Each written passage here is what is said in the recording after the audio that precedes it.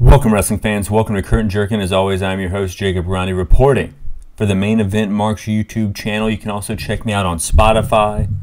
However you're listening to my voice, I appreciate it. I hope you guys like the new format here, talking about some shit I want to talk about and get into the predictions and then getting to the reviews. You don't got to talk about everything. You just got to talk about the fun things. You got to talk about the things that interest you, and then maybe people would be interested in it. Or that's the theory, at least. Let me know somehow. I mean, shit, half of y'all know me.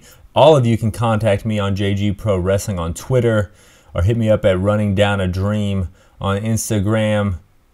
Or, send me some snail mail. I'll give you my address. No, I won't. I won't give you my address. I'm fucking around. But let's get to it. We're going to be talking about NXT Battleground predictions. Have I watched NXT the last few weeks? No. But do I keep up with it a little bit? Yes. But before we get into that, I did want to talk about Mance Warner, the new GCW champion. He won it from its vacancy because Blake Christian, who was the GCW World Heavyweight Champion, went to Japan to wrestle for the New Japan Best of the Super Juniors tournament. So GM Matt Cardona stripped him of the title, and somehow or another Mance Warner won it. Mance Warner, I love this guy. He's got a bit of a bughouse buck, a little Terry Funk in him. But new age enough to fit the mold of GCW, bleeding all the time, flicking people off. He's a great guy, or an awful guy, but I love watching him work. He wrestled in AEW one time. I think he wrestled John Moxley, and that was kind of it. He seemed to be a no-brainer for me to sign, but it didn't seem like it was in the cards, and he stuck with GCW. Something else I want to talk about, Liv and Dom. I think these two wrestlers were seen as shitty the past few years, seen as just wrestlers that were on the TV that didn't really have much upside. But they seem to have found themselves here the last few months, kind of sinking their teeth into some good angles, since Mania, really.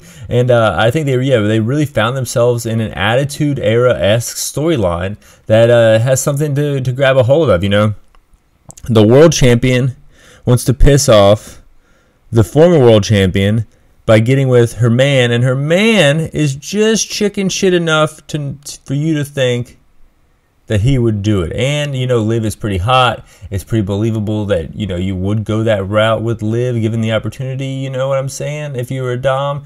And then, Finn Balor, of course, comes out, cockblocks Dom to make sure that, the Judgment Day doesn't just turn to bits here, because Mommy, Rhea, of course, dating Dominic Mysterio.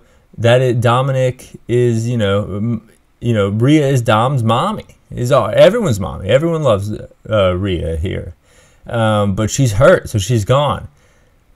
So she's going to want that title, but Liv is going to want her man. So what the fuck is going to happen here? This is probably... since the bloodline has kind of gotten diluted a little bit here since Mania, I feel like this is the most compelling storyline in the WWE, and we're going to be talking way more about that when we talk about Clash of the Castle. I think next week or something we're going to be giving our predictions. We're also going to be doing reviews for Battleground, reviews for New Japan Dominion. So I'm going to be busy. Someone who's not going to be busy, or seemingly not as busy, Mike Tyson, Jake Paul, that fight was postponed. I don't know why. It sucks. I think they said Tyson had a bit of a health scare, which he is in his 60s, and I think that I don't think Tyson's going to win this fight. I'll just say that I think Jake Paul, the younger guy, is going to knock out Mike Tyson. And then we also have McGregor canceling his press conferences leading up to his fight that he's going to have in about 4 weeks from now, against Justin Poirier. And we all know that Justin Poirier showed up on Raw months ago. It feels like forever ago, saying that he was going to fight McGregor, and now that fight might not happen. I don't know. It's International Fight Week. It's a big fight.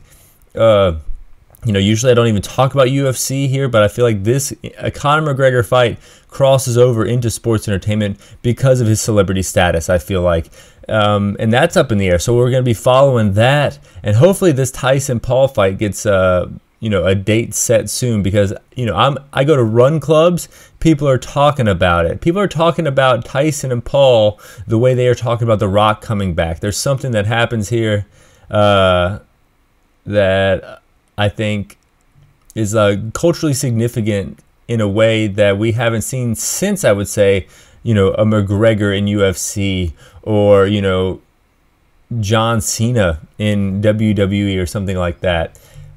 Something that's not necessarily culturally relevant, but Jordynne Grace. You got to love Jordynne Grace coming in the Rumble earlier this year, and now in NXT, the prohibited portal. I love that. Making fun of the forbidden door in AEW, while kind of doing the same thing. So like making fun of them, trolling them while doing the same thing, kind of making it seem a little cooler than what they are doing, and only doing a little bit of it now, not doing too much of it. Let's just go right into it. We do have the WWE NXT Women's title match at Battleground in Las Vegas, Nevada, at the UFC Apex. So usually a building designed for MMA, now going to have professional wrestling. Roxanne Perez, someone we saw come up through Ring of Honor, the old Ring of Honor, not Tony Khan's Ring of Honor, signed to NXT during the pandemic, and now is world champion, going up against Jordynne Grace, the powerhouse of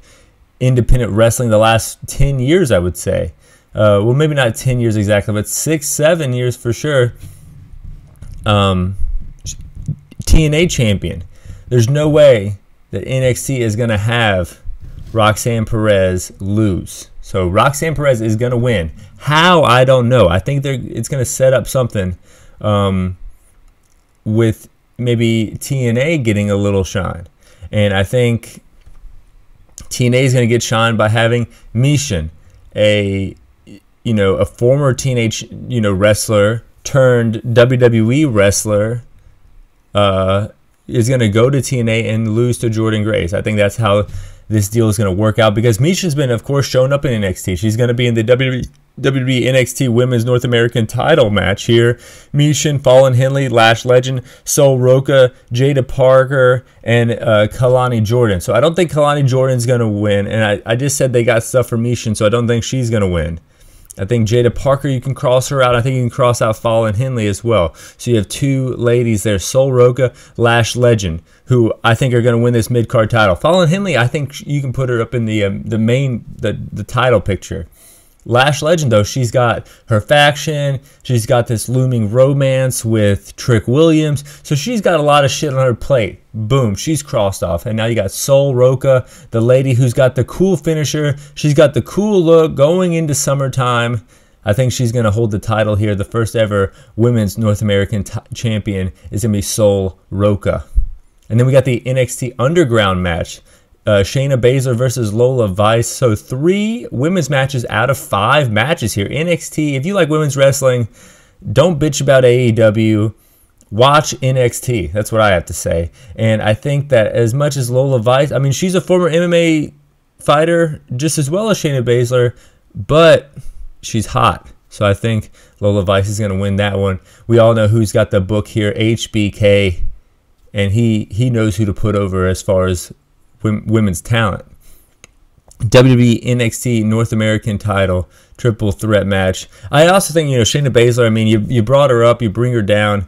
I think she's kind of she's in that Natty Neidhart stage where she's seen as a threat. She can lose as much as you want her to lose, and she's still going to be seen as a threat, just like Natalya. She's not in that legend stage, but definitely that veteran status in the locker room.